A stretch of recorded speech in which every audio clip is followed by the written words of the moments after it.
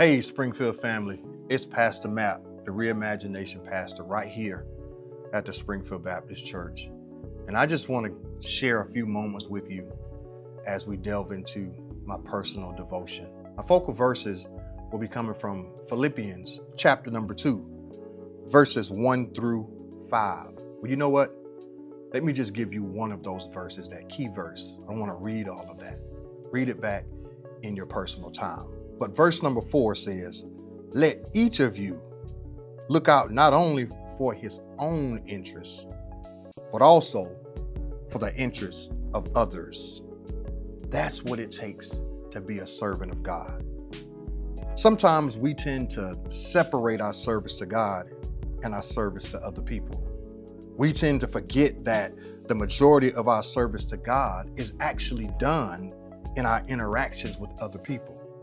If we love God, we'll show it by how well we love other people. If we have faith, we'll show it in our works towards those other people. And what I've discovered is that service is one of the key pillars in the kingdom of God. And right at the core of serving is attitude.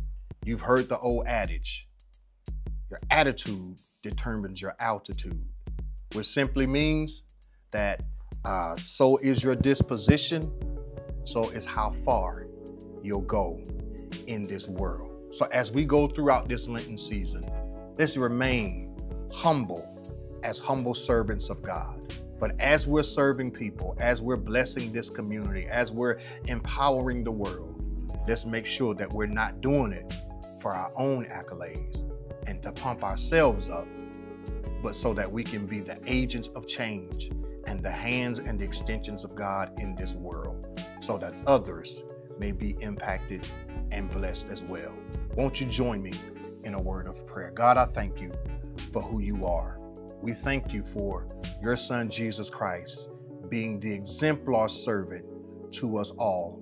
And now as we continue during this season of Lent, we pray that we'll be as Jesus was, a blessing to all, and someone that will always be there to lend a helping hand, not for our own glory, but so that you may get all of the glory, all of the honor, and all of the praise. It's in Jesus' name we pray and believe.